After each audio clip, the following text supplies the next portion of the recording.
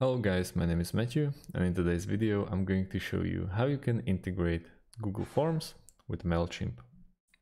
First things first, we have to create ourselves an account at Google Forms or log into our existing Google account.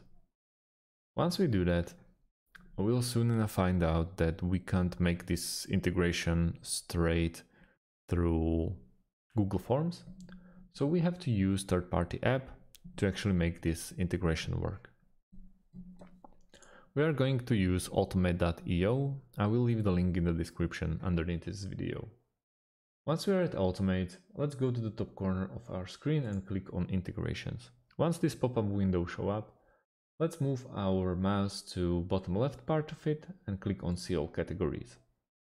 Once we do that, we are at App Integrations. So it's time for us to actually write down the name of the first app that we want to integrate. In our case, it's Google Forms. Now we have to pick its counterpart. In our case, Mailchimp. Once we did that, as you can see, we are greeted by this website of Google Forms and Mailchimp integration.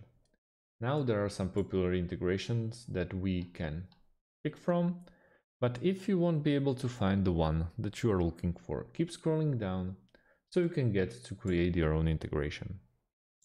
Just remember, on the left side, underneath the triggers, you want to start with Google Forms as a first option. There's only one option, so yeah, don't go with the Mailchimp yet.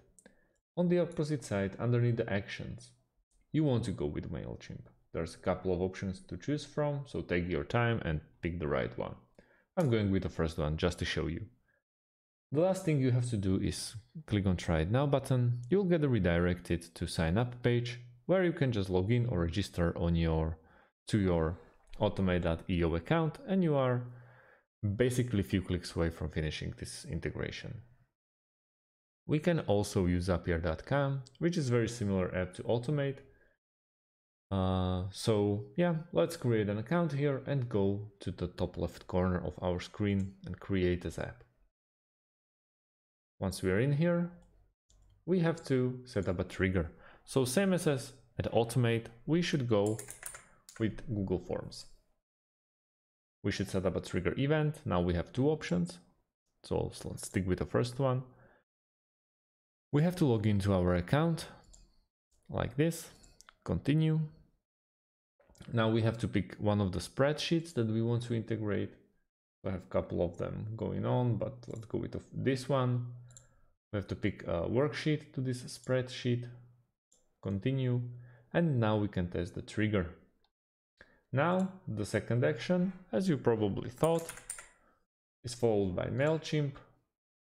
We also have to pick manually the action event, so let's stick with the first one, continue, and the last thing is we have to log into our existing account. So that's about it.